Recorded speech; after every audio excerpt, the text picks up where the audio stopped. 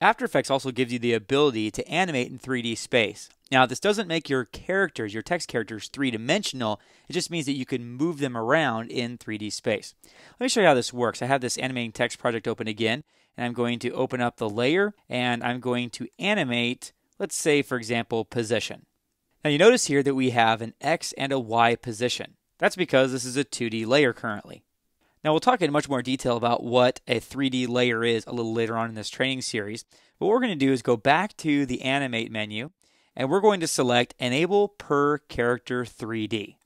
And what that will do is it will allow us to work with these characters in 3D space.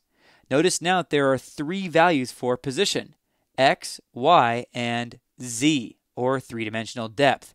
And as I adjust this, it looks like scale, but in actuality, we are bringing this text closer to us and farther away.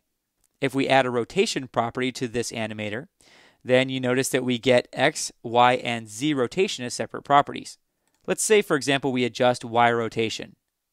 You can see that these characters are now rotating in 3D space. Let's bring these characters really close to us and make sure we have Y rotation on a little bit, maybe not that much. Just a little bit, maybe -40 or so. And then now as we adjust the range selector, you can see the difference this makes. The characters go back and they rotate back to 2D.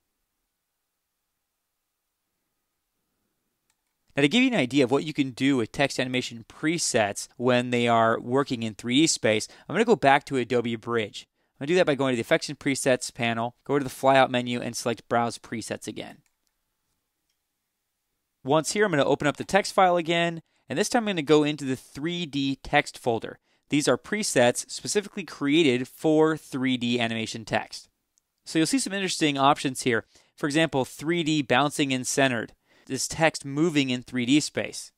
So you get all sorts of cool spirals and flips and reflections. There's also this extremely cool 3D text around a circle. Very cool stuff. So as you can see, the world of text animation is a big one in After Effects, enough to even include moving and animating in 3D space. In the next movie, we're going to look at how to add some visual effects to our text by using layer styles.